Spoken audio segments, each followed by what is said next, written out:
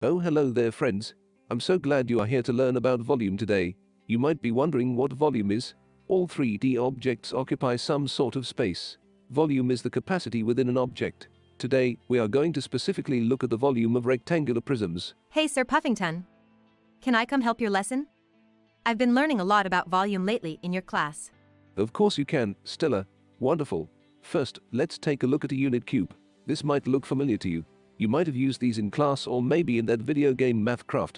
This cube has 3 dimensions: length, width, and height. Since it is a cube, all sides are the same length. For a unit cube, each side is 1 unit. The volume of a unit cube is 1 cubic unit. Oh. That's why it is called a unit cube. I never understood that. Hey, Sir Puffington, I put a bunch of unit cubes together to make a rectangular prism. Check it out. Wow, Stella, you made a very nice rectangular prism. Do you know the dimensions of that prism? I think so. First, I made a base layer that has a length of 3 and a width of 2.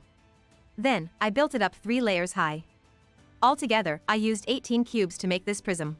Nicely done. Did you know you actually just calculated the volume of the prism?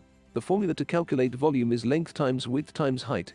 The length is 3, the width is 2, and the height is 3. 3 times 2 times 3 equals 18 cubic units. Cubic units, because they are unit cubes. Oh wow, I'm learning so much today. That's right. Sometimes we show cubic units by putting a little 3, called an exponent, next to the unit. Always remember volume is 3 because we are multiplying 3 dimensions together: length, width, and height. That makes so much sense. I built another prism out of unit cubes while you were talking. This time, I made a base layer of 3 cubes by 4 cubes. Then, I made a second layer. The dimensions are 3 by 4 by 2. The formula to calculate volume is length times width times height, so the volume of this rectangular prism is 3 times 4 times 2, which is 24 units cubed. I've totally got this. Nicely done, Stella. Now, did you know we can also calculate the volume of rectangular prisms that aren't made out of unit cubes? Take my fish tank for example. This is where I keep all of my pet fish. Wait a minute, aren't you a fish? You are a fish with pet fish? Now is not the time to point out strange details, Stella. Now, the fish tank has a length of 10 inches, a width of 4 inches, and a height of 3 inches. Oh, I see. If we know the dimensions, we can just plug them into the formula to calculate volume. Bingo. Go ahead, give it a go. All right.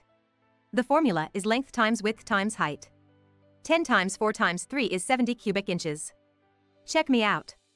I'm a volume rockstar. Right on. Well, it seems you have learned all I can teach you today. I hope you remember the formula and can practice on your own out in the world. Cheerio.